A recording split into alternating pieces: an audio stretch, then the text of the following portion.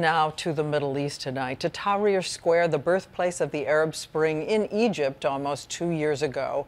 And once again, Egyptians are protesting, this time trying to hold on to their democracy during a turbulent November. And ABC's Alex Marquardt was on the scene in Cairo today. The birthplace of Egypt's revolution, today once again ringing with calls for the downfall of a dictator. This time, it's for this man, President Mohamed Morsi, whom America relies on to be a regional peace broker. But last week, he granted himself unchecked power, leading to days of bloody clashes. The crowd is chanting "Erhal" or "Leave." These are many of the same chants we heard 2 years ago during the revolution, except that they've substituted Mubarak for Morsi. Egyptians toppled President Hosni Mubarak, the dictator who ruled for 3 decades.